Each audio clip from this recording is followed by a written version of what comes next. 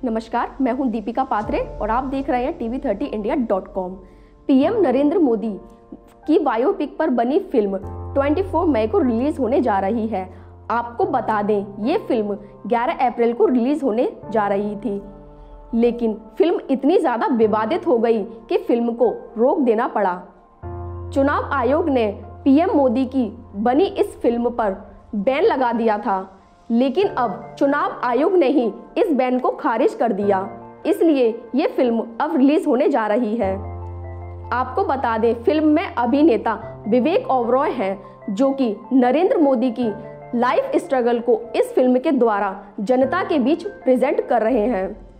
लेकिन उससे पहले आपको बता दें कि इस फिल्म की वजह से विवेक ओबरॉय पर बहुत से लोगों और बीजेपी के विपक्षी पार्टियों ने विवेक ओबरॉय पर आरोप लगाए थे कि विवेक ओबरॉय बीजेपी का चमचा है। विवेक ओबरॉय ने इस फिल्म को बनाने के लिए पैसे लिए हैं वगैरह वगैरह, जिस पर विवेक ओबरॉय का कहना है कि जिसको जो सोचना है वह सोचे, जिसको जो कहना है वह कहे, क्योंकि नरेंद्र मोदी इतने कर्मठ और देशभक्त नेता है, वह किसी अभिनेता का सहारा क्यों लेंगे। देश के सभी लोग जानते हैं कि नरेंद्र मोदी जैसा पीएम देश को नहीं मिलेगा।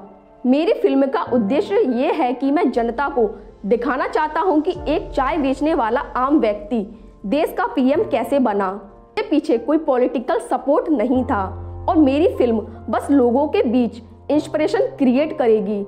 मेरी फिल्म कोई पॉलिटिकल फिल्म नहीं है, मेरी फिल्म बस इंस्पिरेशनल फिल्म है, जो कि 24 मई को रिलीज होने जा रही है। अब देखना होगा कि 24 मई को रिलीज होने के बाद ये फिल्म लोगों के बीच में कितनी जगह बना पाती है। इसी तरीके की और अधिक जानकारी के लिए आप TV30 इंडिया के एंड्रॉयड ऐप को अपने गूगल प्ले स्टोर से भी डाउनलोड कर सकते हैं और TV30 इंडिया की वेब www.tv30india.com पर भी विजिट कर सकते हैं। जब तक के लिए दीजिए मुझे इजाजत। धन्यवाद। अपने आसपास की लेटेस्ट खबरों के लिए TV30 इंडिया को सब्सक्राइब करें और बेल आइकन को प्रेस करें।